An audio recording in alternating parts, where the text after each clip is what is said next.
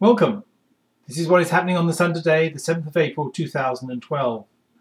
Our trivia question today is, what product did John Walker first put onto the market in 1827? The Sun has not been very active over the last few days, as you can see from this SCOES plot. We've had very few flares, only 4 C flares in the last week. And this is mainly due to the fact that we've had so few sunspot groups. In fact, at the moment we only have 2 numbered sunspot groups on the disk. Regions 1450 and 1452.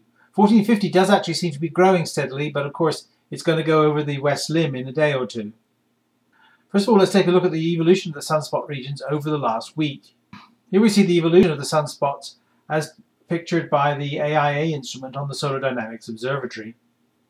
While there's not much going on there, in contrast, the transition region seems to be very active. If you look carefully, you can see any number of eruptions and jets coming off of the Sun.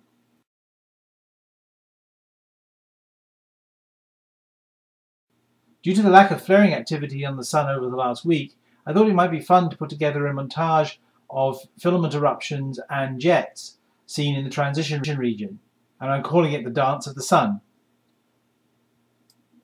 First we start with a stately surge off the northwest limb. You can see it looks like an ordinary prominence to start with, but very, very slowly the prominence rises and starts to twist and eventually erupts away from the Sun. However, not with a great deal of velocity, so most of it falls back again onto the surface of the Sun, probably behind the limb. Next we have a huge prominence on the east limb, which is very faint, so you're going to have to watch this very carefully. But initially there seems to be hardly anything happening. Then very slowly this huge prominent rises up. You can see the twisted magnetic fields as it rises.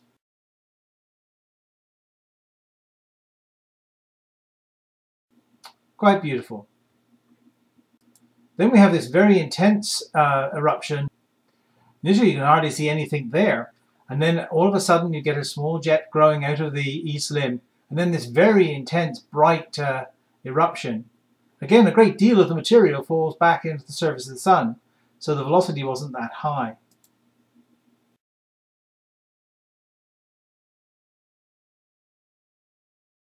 We have a beautiful surge and filament eruption from a region on the disk. The sequence starts with surge. You can see it moving out here to the west.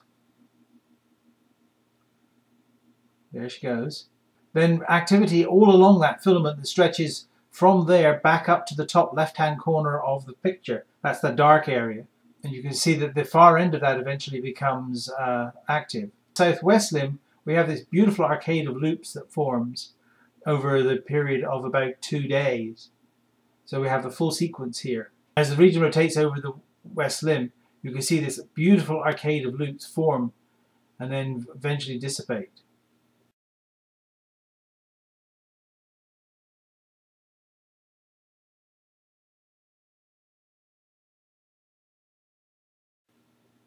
Lastly, we have a colourful montage of several different temperatures at the filament eruption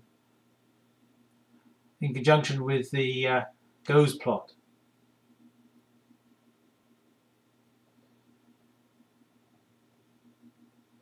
And then, not least, we have the NOAA X-ray image.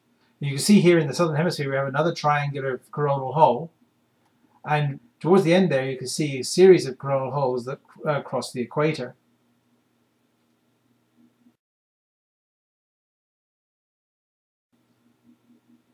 Well, did we have any CMEs? Here is the last week's worth of CME in 6 seconds. That's because there's a lot of missing data.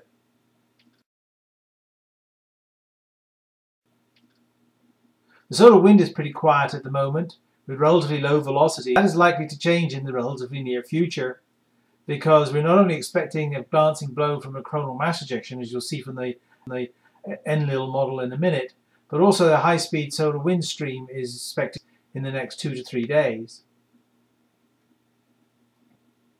The Earth in these pictures is the little yellow dot, and the Sun is the white dot in the middle. Geospace is relatively quiet.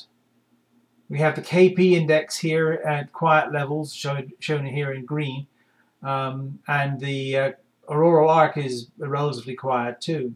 The forecast for auroral activity is relatively low, but there is a possibility that we'll see some aurora close to the Canadian border. A minor proton event started the other day, but it seems to be over by now. You can see a slight increase in the background level there. For the answer to our trivia question, John Walker marketed, no, not whiskey, something he called Congraves. What do you think they are better known as today? The match. So that's it for today.